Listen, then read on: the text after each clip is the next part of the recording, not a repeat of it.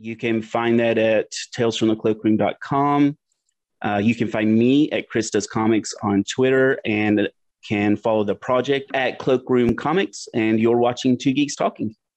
Hi, I'm Aubrey Jeppson, and I am an editor and story consultant on Scott Snyder Presents Tales from the Cloakroom. You can find us on Twitter at cloakroomcomics.com. You can find me on Twitter at Taming the Muse.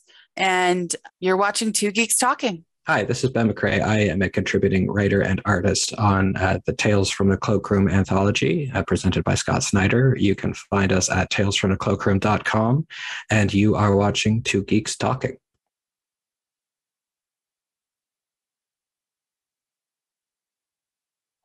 Good morning, afternoon, evening, everyone. Two Geeks Talking is an entertainment industry interview show where we interview the creative people from the comic, film, TV, movie, and video game industries. And of course, I'm your host, Kurt Sasso. We are joined today by not one, not two, but three very talented and amazing people in their own rights. They are together for an anthology. It's Scott Snyder Presents Tales from the Cloakroom.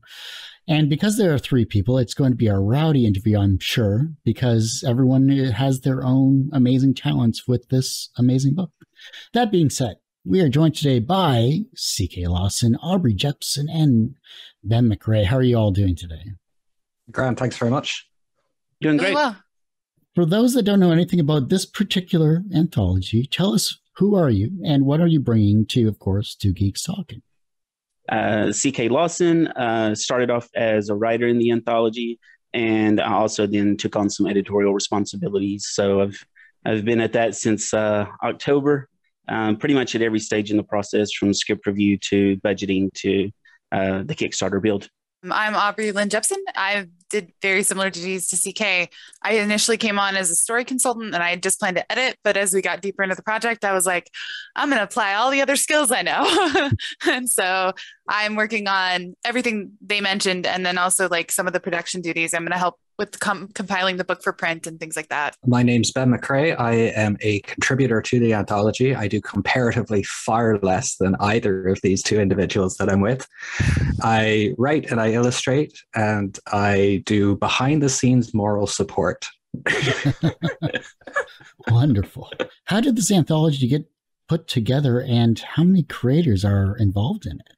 A lot of creators. Initially, Joe G. Schuster, part of the editorial team, he just wanted to create a book, and he wasn't sure he had like all the skills he needed to do that. And so he started recruiting other people. So Ben O'Grady, the other member of the editorial team, came on, and then they kind of threw it out to the Scott Schuster Discord. That built on itself. And then we had people submitting scripts. Ben reached out to me via DM and was like, hey, do you want to come submit a script? I was like, no, I'd rather come edit. We have 20 stories, and some of them are writers with like a full team, like a colorist, an letterer, and a artist. And then some of them are like Behm, who did it all.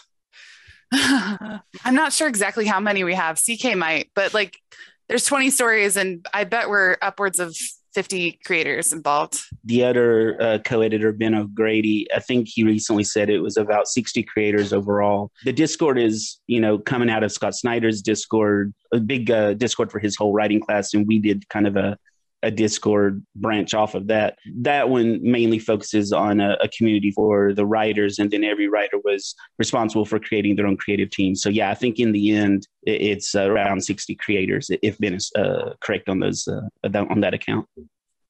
So then why is this type of anthology important to tell? I think it's extremely important because there's a ridiculous amount of talent out there that is not getting any exposure. We were so highly impressed with what people were submitting in the Discord, in Scott Snyder's Discord. And then when we started getting the scripts in for people who are interested in this, because what Joe did, and I think Ben did as well, is just post in that class Discord. It was like 1,000 people.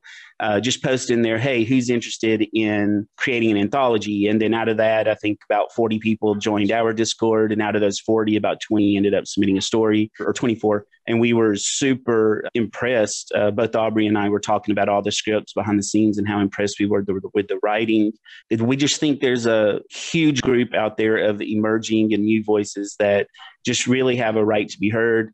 We also are big supporters of marginalized communities and giving them a voice. Over 50% of our creators are either 2S LGBTQIA plus like myself, disabled like myself, or differently abled if you prefer that term, Black, Indigenous, people of color, and of course we wanted to highlight women as well. And we were really excited that we at least crossed the halfway mark there. I think it's important for that reason, and this outlet was great to do that because Scott is so welcoming when it comes to support.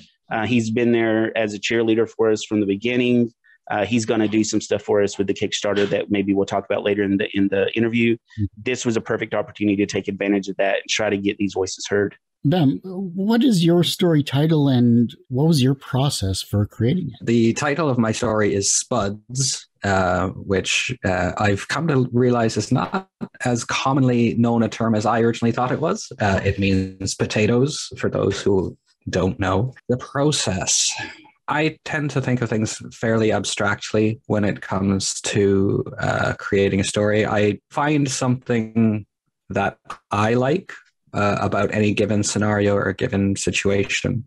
I often liken it to like trying to find a single spinning golden thread in like a storm or a tempest and trying to latch on to what that is and find that to be the core of what I'm writing and follow that through to its inevitable conclusion, whatever that might be. In this case, it started with potatoes.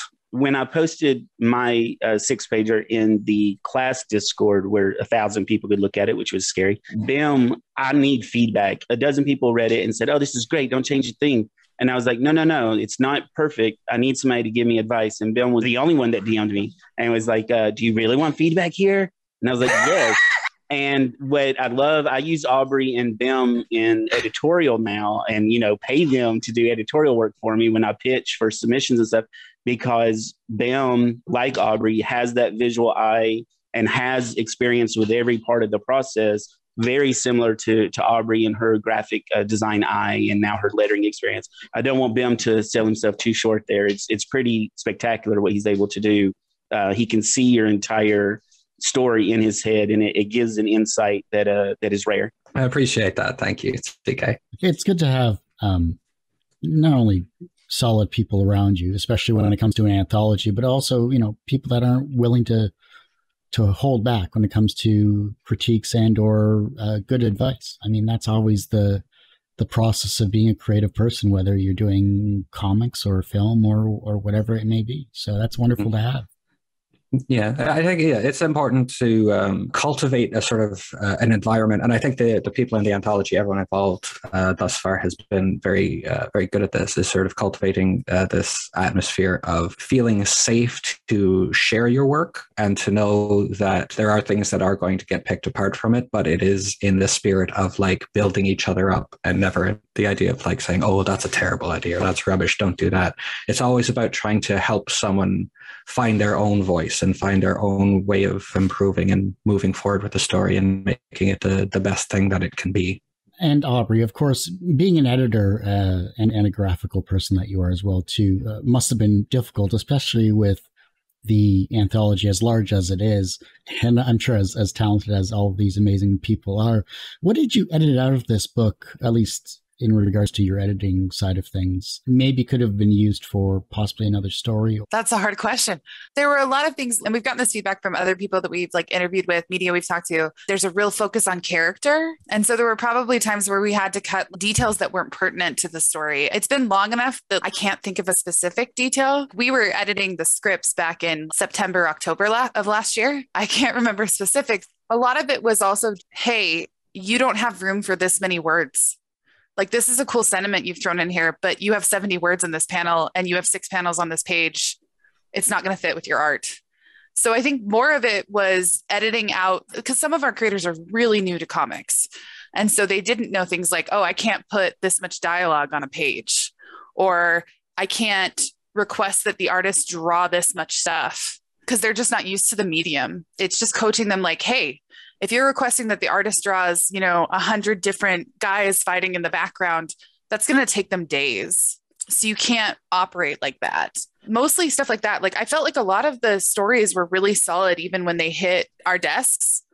And there were a few that we did have to let go because they just didn't quite make the cut yet, but we spent a lot of time still working with them and being like, here's how you hone that idea. I think that's what I wish we could have included, was the stories that had to be cut, because they're great creators and they were really fun to work with. Maybe next time. Just means that it has to be Tales from the Cloakroom too.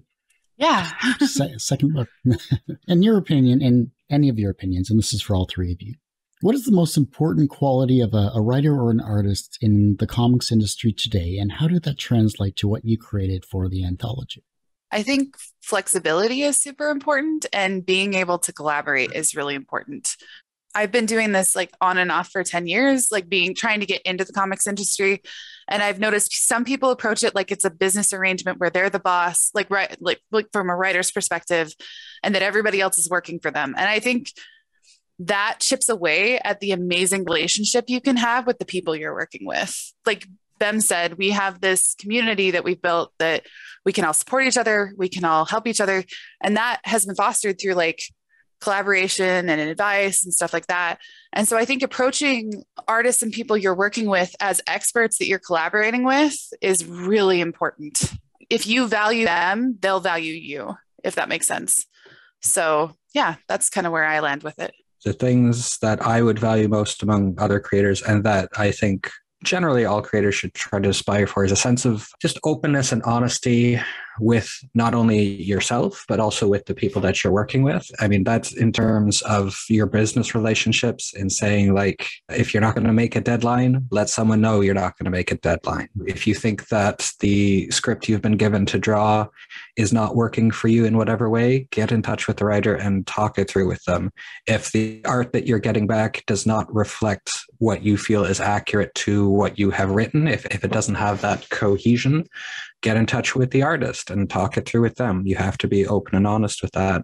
As a creator, if you are, writing or drawing, be open and honest with yourself. Allow yourself the time to do what you need to do. Be able to acknowledge if something in your story is not working, but also be able to acknowledge when you have done something great. It's a common thing with, I think, most creators at a certain point to just sort of say, oh, this is all rubbish and everything I've done is terrible. And, it doesn't matter how many people say, oh, no, it's great. This is wonderful. You've done a good job.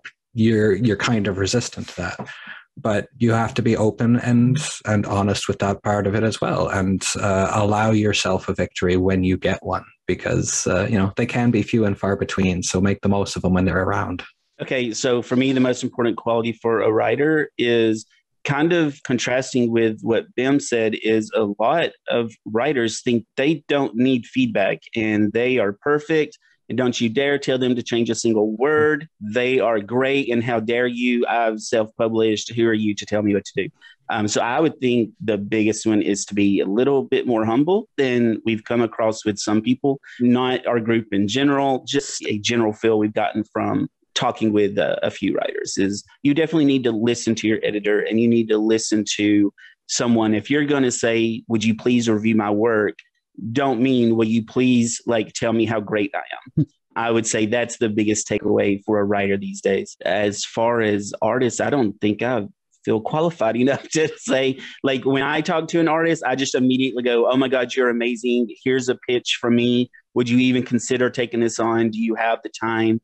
I would love to work with you. So for me, it's just more about how a writer approaches an artist, more so than me being able to speak to the best quality that an artist would need. I just think writers should be more, like Aubrey said, a little bit more understanding of the collaborative nature of the medium. As creative people that you are, what is the hardest part about your creative process, the beginning, the middle, or the end? Mine varies. Sometimes my creative process is I can see the end very clearly, and I have no idea how to start it. Other times I just see little scenes and little phrases I want to throw in, and then how can I take all these notes I've made and build a story out of it? But I'd say, generally speaking, the beginning is extremely tough for me. I was having this conversation with a publisher recently that we're working on a graphic novella for next year that's too soon to announce.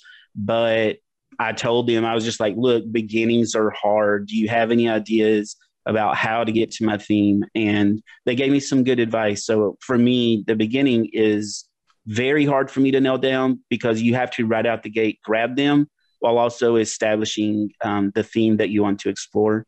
So for me, that's the hardest. For me, I'd say the opposite. It's the end for me. That is always the trickiest part, both in terms of writing and in terms of the art. In terms of writing, sometimes the story goes somewhere I did not expect it to go, and sometimes it goes somewhere I didn't even want it to go. But if that's where the story goes, that's where it goes, and I kind of have to go with that. This is true for both writing and art. You have to know when something is done. Given my druthers, I would re-edit every single panel, every single page over and over ad nauseum, because you want it to be perfect, or as perfect as it can be. And at a certain point, you just have to sort of step back and say, this is done now. I can't touch this anymore. And that is a hard thing to do, to let it go and say, I'm not touching this story ever again. It's written, it's drawn, the colors are in, the letters are in, it has been sent off. It is now out of my hands kind of forever. And that can be a disconcerting feeling, to relinquish all control of this thing that you had so much input and control over, and to say it's done now.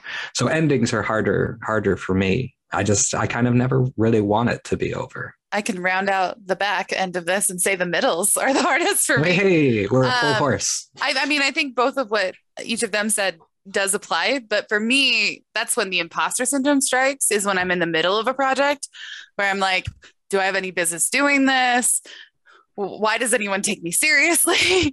Those kinds of things. But then you kind of have to talk to your friends and get a pep talk. And CK has definitely offered me pep talks before when I'm like, I don't know what I'm doing. And then you have to remind yourself, you do know what you're doing, and you've worked incredibly hard at knowing what you're doing. But yeah, the middles can be hard, because I think too, in story, middle can be hard, because you got to make sure you're still amping up the tension and that it remains interesting. I just think the middle tends to be the meat of the story. And so that tends to be where you kind of get bogged down. For me, at least, that's where I tend to get bogged down with finishing the work. That's always been a problem for me.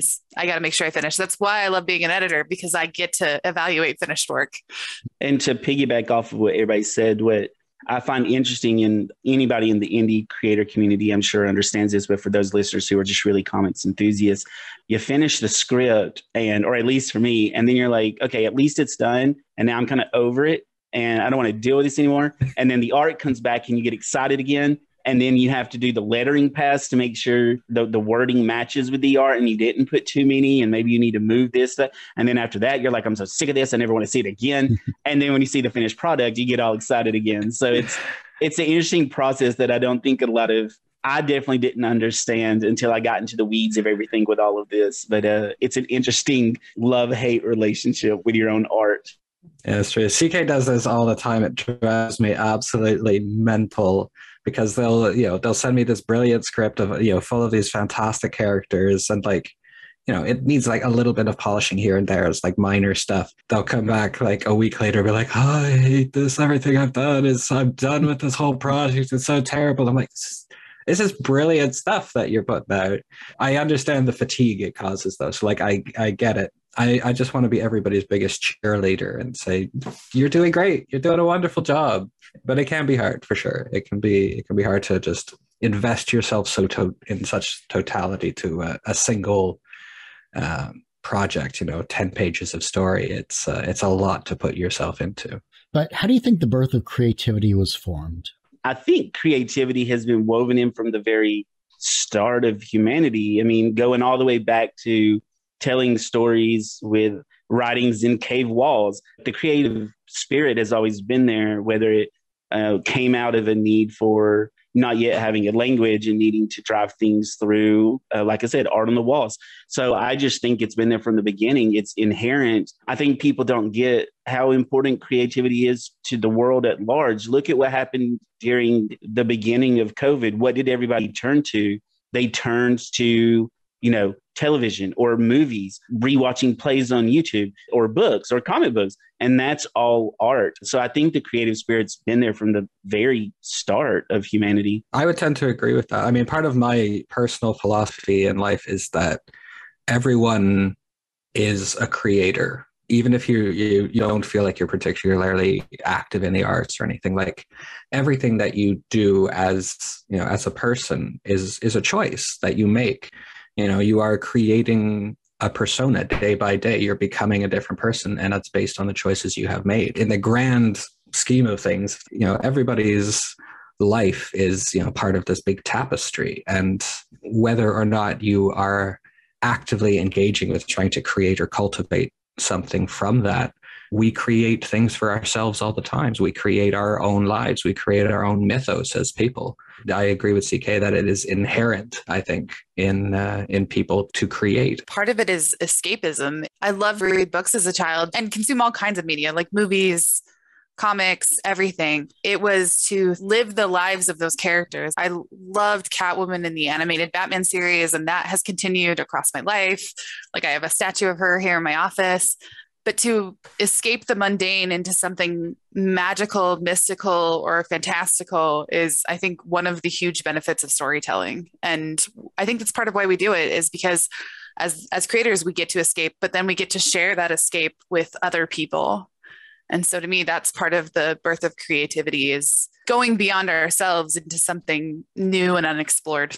To build off of what Behm said, but also me knowing a lot about Aubrey's life, because, she and I are attached at the hip at this point. Even gamers, like, you might not consider yourself a creative person, but you're creating an avatar in the game. Sometimes you're creating a story for that character in the game. So even like people who have a regular day-to-day job, 9 to 5, and then go home and play video games, you're a creative, like you're creating something. Even without like an avatar, like a lot of people create an online persona for gaming. Like they have their World of Warcraft raid friends and they're like a different person with them, and they have their work friends and they're a different person with them. And all of these different interpretations of an individual are equally valid. There's no like one true person. Like you are creating all of these different aspects of yourself. They're all a part of you. Yeah, exactly. That's funny that Ben mentioned that, because like on Discord, I go by a different name. I go by my full name in like anything professional, but I have a different name if you DM me. And that's because it's a gaming tag. Mm-hmm. And there's definitely a persona for that gaming tag that I inhabit when I'm playing on my Oculus. So yeah, we definitely shift in and out of these really interesting creative spaces. It's funny you mentioned World of Warcraft. I did 3.5 years on a West Coast server, and I'm on the East Coast. So good time. The sacrifices we make. Yeah, 3 a.m.s to 6 a.m. starts at jobs were really tough.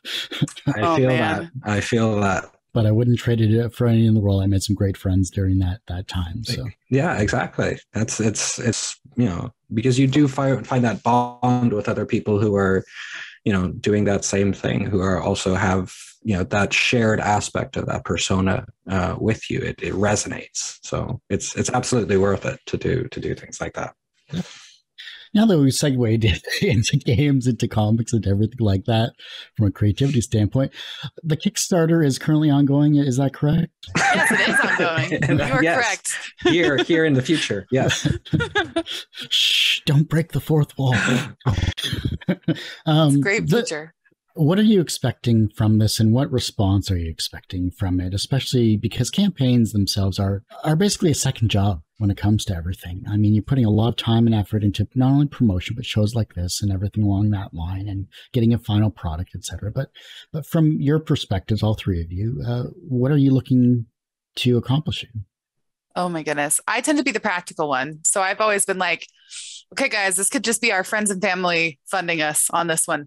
And everybody else is much more optimistic than I am, but that's just in my nature. But it is a lot. It is so much work. I didn't realize how much work it was until we started getting into it. And luckily we've been able to take it in bites as we needed to. I did a lot of graphics for the Kickstarter. Populating that stuff and creating a video and stuff was a lot from a creative standpoint, because you just want to sell the book. You just want to get the book out there and in people's hands, but you do have to market it.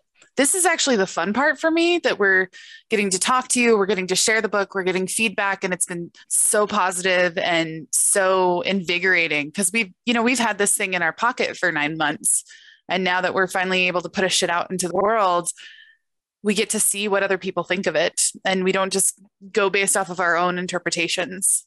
I will say that both Aubrey and CK have been working incredibly hard behind the scenes on the whole Kickstarter thing.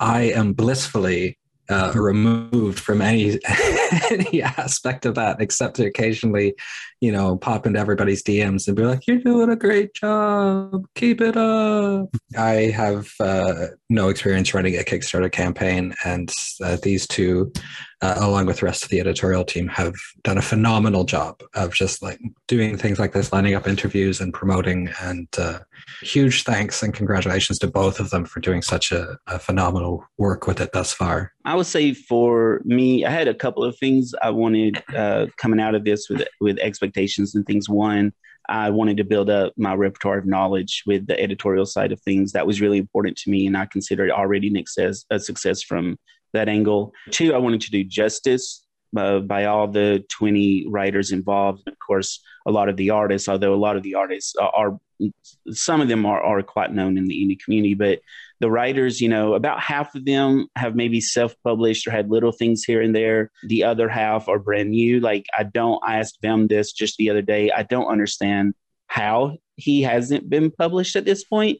So it's just, I wanted to give all of these people a chance to reach an audience that they haven't had a chance to yet. I think the entire editorial team, that was a big thing for us. Joe G. Shuster and Behm MacRae definitely are more of the dreamers of the editorial team.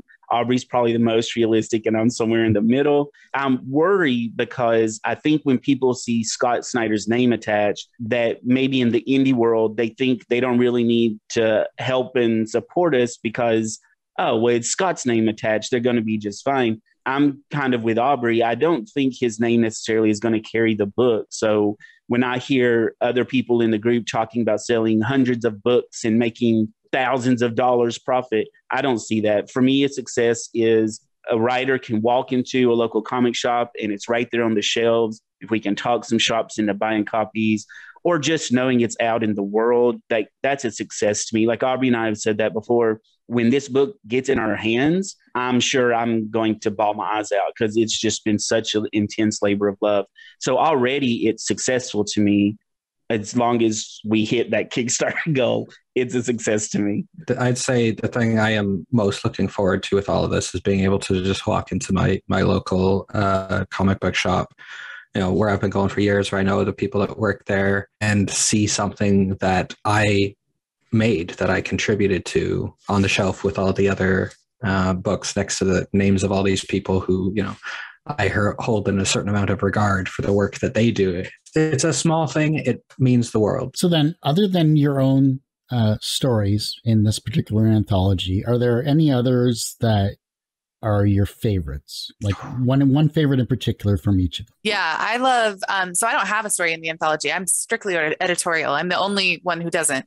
It's really hard. This is like making me choose a favorite child, but I really love Alyssa Meyer's story, Malachite. It's really emotional, and I love her art style. It's very different than a lot of comic styles are right now, but I think it's just unique enough, and her coloring is so gorgeous. She's another one who did a lot of the art on her own comic. I think she may have done it all. I can't remember off the top of my head. She did. Yeah, I think she did all of it. And she's just incredibly talented. It's so heartfelt. Stories in this book will make you cry. I'm not lying. They make me cry, and I've read them several times. Not all of them. Yeah, not all of them. We've discussed this. There was a balance struck. My copy line is always, they'll make you laugh, they'll make you cry, they'll make you afraid, they'll make you excited. Like, we have a little bit of everything. That's one that just came to mind immediately when you asked that question. But there's so many that are so good.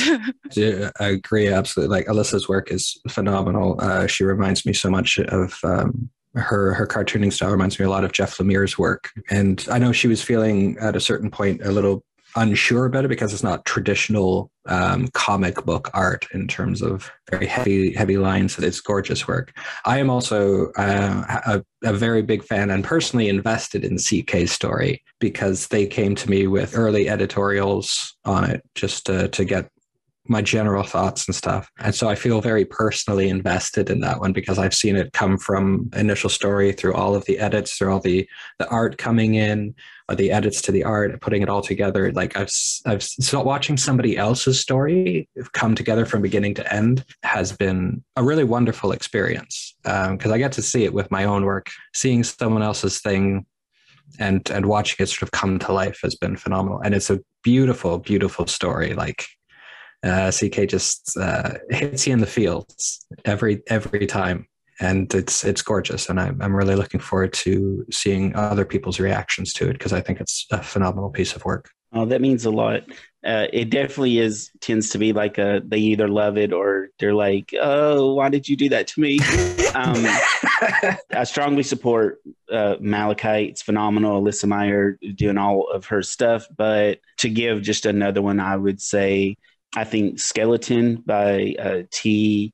I'm about to butcher the last name. I'm not sure if it's Belloc or Belloc, but it is a really good story. Even though we have a lot of queer creators, we just happen to, and mine has a little bit of queerness in it, but based on the way the story is being told, it would make no sense for it to be a queer-centric story. Even though we have a lot of queer creators, they did not explore a lot of queer stories this time around. By no mandate or anything, it just so happened to be that way. Tease does a really great job of telling an experience of a trans character and how the dynamic is with that person's family. What really comes to mind is the closing image. I just can't get out of my head, and it really sends chills. Like, I just got goosebumps over it. Every time I think of it, it's such a strong work just from the message it's trying to get across. At what point are we good enough?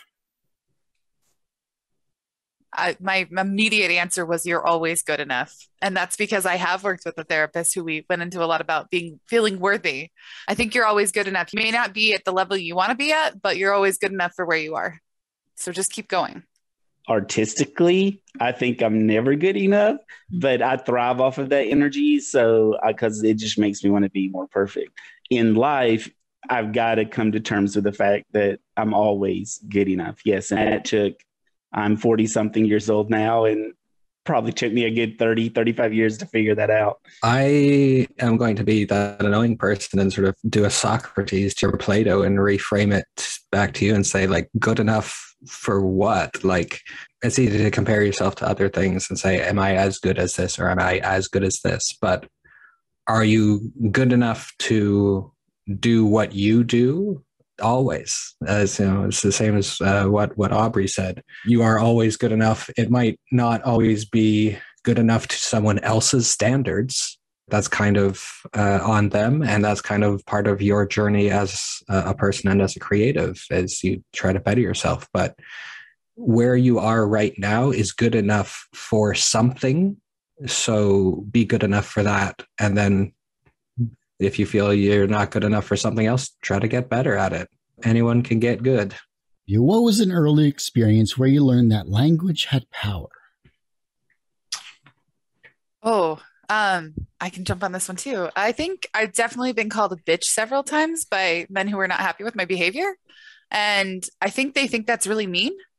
But to me, I realized my power was in not like laughing at that they think that that's going to do anything to me. I loved Wonder Woman growing up.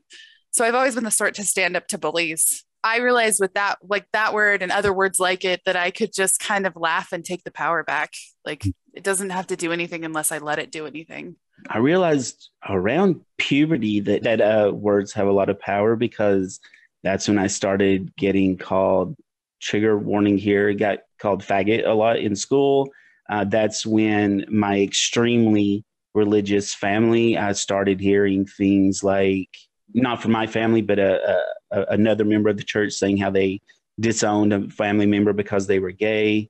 That's when I first realized how strong a hold language has over us. It matters, 30 years later, still have flashbacks to being called faggot on a daily basis. And I've learned to reclaim the word now. That's what comes to mind when you ask that question. For me, is nothing quite so serious or heavy as that. It's just, I remember being a kid and not really having a way of fitting in. Like, I was never very athletic. I was, never part of any sports teams. I didn't really have a place where I could sort of assert who I was as an individual.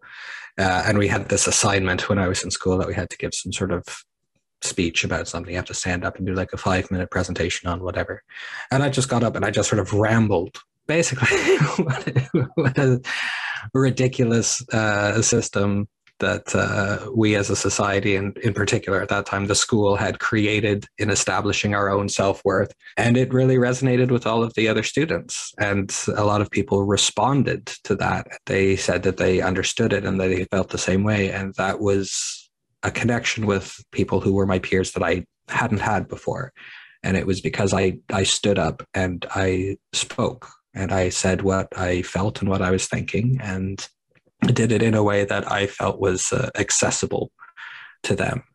And I think that was kind of my first understanding that, you know, your words can have that effect on people, can reach other people and help you find something in common with them.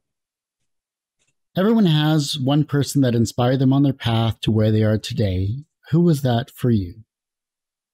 Creatively, I mean, it's super cliche, but Alan Moore. When I read his work with J.H. Williams III on Promethea, it just really spoke to me on a philosophical level. It made me reevaluate my life. And of course, it's just pure poetry. So for me, for sure, Alan Moore. When I said I started 10 years ago, I went to a workshop taught by Kelly Sue DeConnick. And I went there to just meet her because I was a fan of the comics. I had planned on being a novelist, not anything to do with comics. And I went to the first day thinking I'd go to the second day where the novelist, like the first day was just like craft talk. And then the second day was going to be the workshop. And I thought, oh, I'll go to the first day with Kelly Sue just to meet her and get excited. And then I just stayed and was like, okay, this is amazing. This is where I want to be.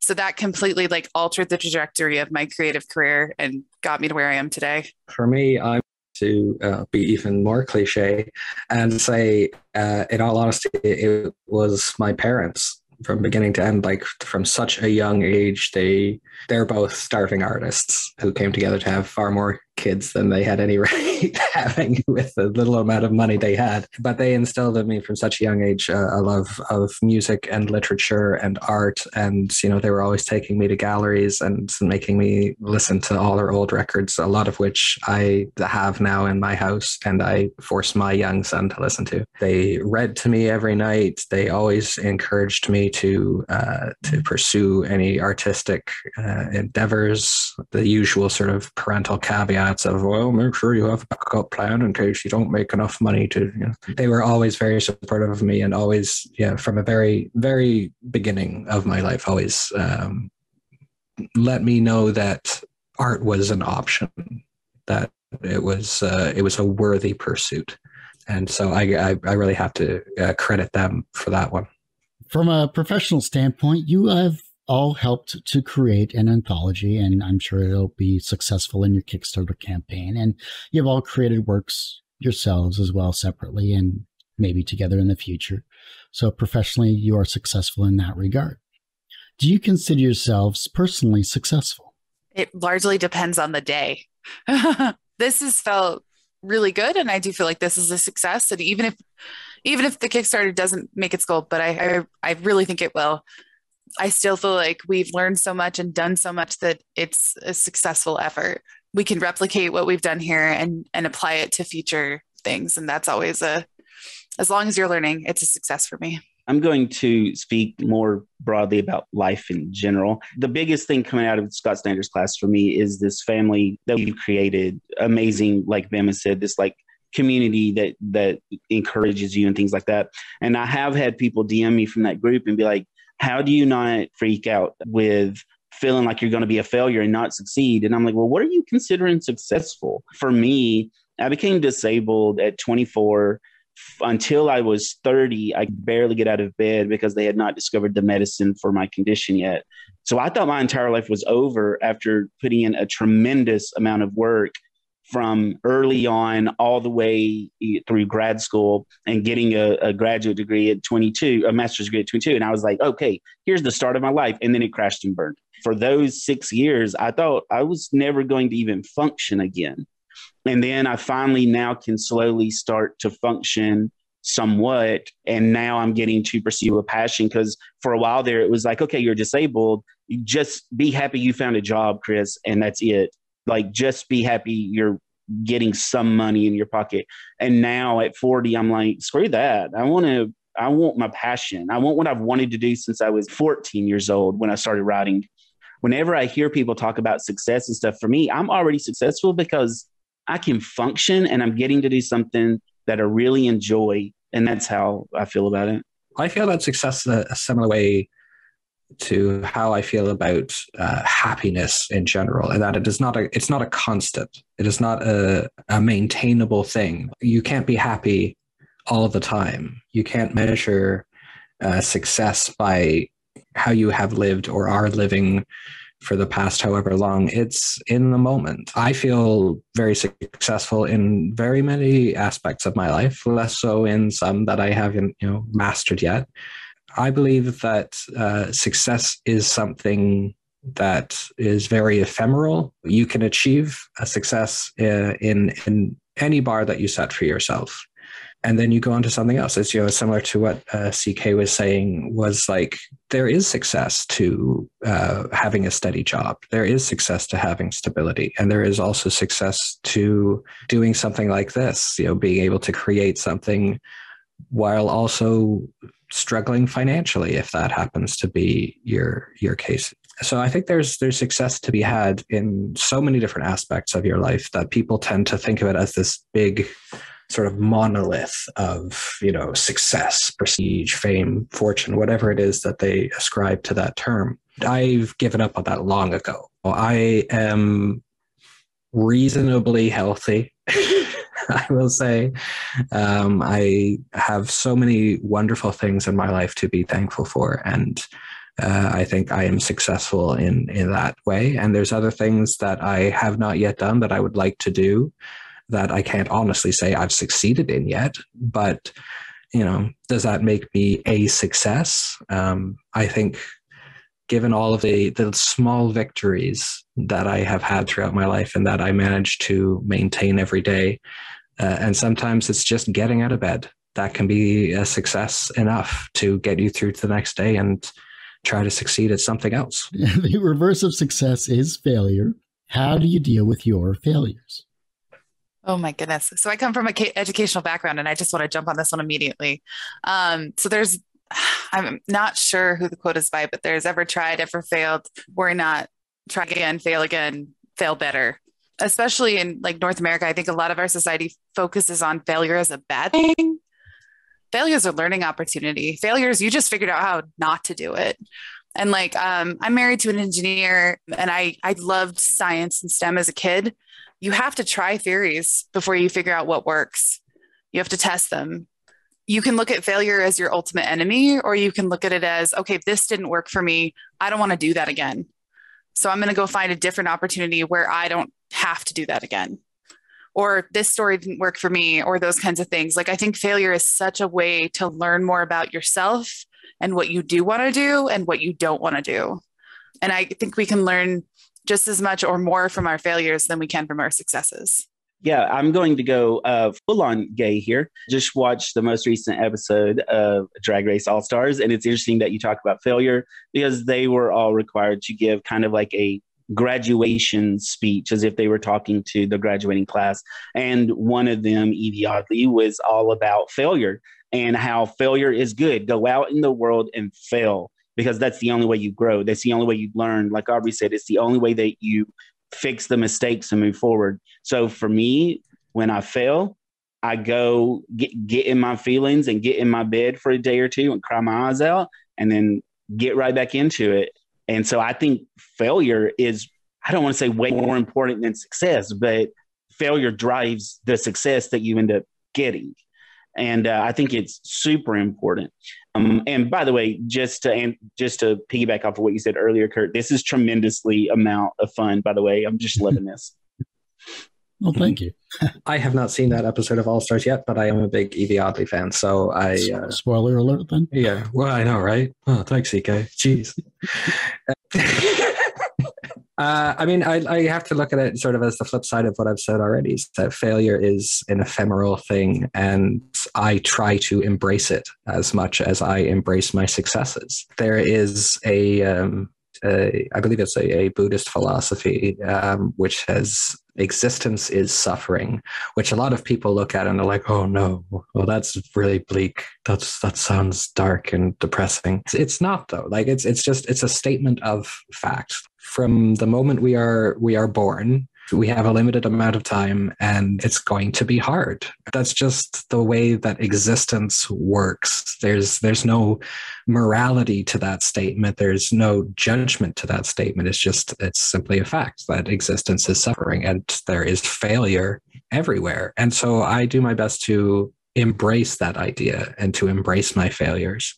And sometimes it is a learning experience, and sometimes it is something that makes me stronger. Sometimes it is something that in certain ways has such a lasting effect that it does make me weaker. Being able to understand and accept those weaknesses and then adapt from them, finding a different form of strength from it. All of survival is an adaptation to the suffering that you could potentially experience.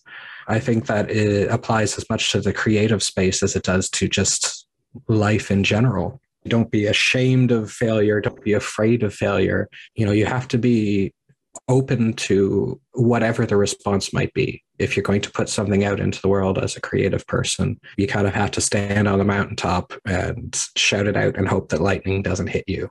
But it might. You never know. It's the chance that you take by being alive. So that's all there is to it. It's just failure is another reminder that you are here, you are alive, you are breathing, and you have a chance to succeed at something else. The younger generation is looking at your work and they're becoming inspired to be creative in their own way, whether it's as an editor, a comic writer, artist, or whatever they would like to do creatively. This anthology may set them on their own path. How can they inspire the generation that follows them? Wow, that's a tough one. I think the people who have been the most inspiring to me are people who were willing to share their time to teach me, whether I bought a class from them or, it was a free opportunity. The people who have taken the time in this industry, like you always get the advice, just make comics, just make comics. And that's true, but it's not a plan to get there. And so the people that have been like, just make comics, but here's how you do it, have been the ones who have helped me. And I hope that I do that and the people we work with continue to help others go down the path and don't gatekeep the knowledge that we have, and continue to share it. Because I think rising tides lifts all boats. For me, when it comes to inspiring the next generation, I would say I was inspired by people who spoke their truth. I think a lot of artists don't give themselves, creators in general, don't give themselves credit enough that when you put a story out there and you're speaking to your own truth and your own experiences, it will connect with other people. And when it connects with other people, that's when you can inspire them. And I hope that's what I'm doing with my story or the hard work that we're putting into the collection and my future stories. I just want to be honest and speak my truth about my disability, about my queerness. Hopefully that catches on with people and it inspires them, and then they speak their truths and that inspires other people. So I would just say, be true to yourself and create the art that you want to create and put that out into the world. Don't try to mainstream it. Talk to your honesty, and it will connect and inspire people. I agree 100% with what CK just said. And I think it goes back to my previous answer of what is most important. An artist or a writer or a creator of any type is openness and honesty. I've worked with a lot of different mediums before. I've written prose and short stories and songs and poems and music and feature-length scripts. So, I've worked in a lot of different aspects of creativity. And I've read comics my entire life, but I've only started writing them in probably the past 6 or 7 years. And that's because I started to read different types of works, things that were not just part of the mainstream, part of, person A shows up and punches person B and so on. And I love all those things. I'm a big fan of the different types of comics, but I started to read things that were more personal and more introspective and more of a reflection of the creators involved and how they felt about a certain issue and what they believed and what they were thinking. And I looked at these things and thought, this is how I write things, but in comic books. And it was sort of a revelation to me that you could do that. So I would always say, write, or draw or create whatever it is you're making from a place where it resonates with you personally. Someone is going to see that. And it might just be one person and you might never meet them or anything like that. But someone is going to see that and it's going to speak to them the same way that something has spoken to you. Even if you never meet this person, it will let them know that they can do this too. They can also create. They can, if they allow themselves to just be open and honest with who they are and what it is they're trying to express and the story that they want to tell in whatever form that takes, that's going to mean something. And I think that's the most important thing. If your life was a comic book, what would its title be? And what soundtrack would you have with your comic?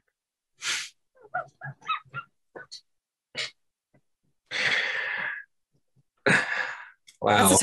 Yeah. How much time you got? I'll lead there so they can have a second.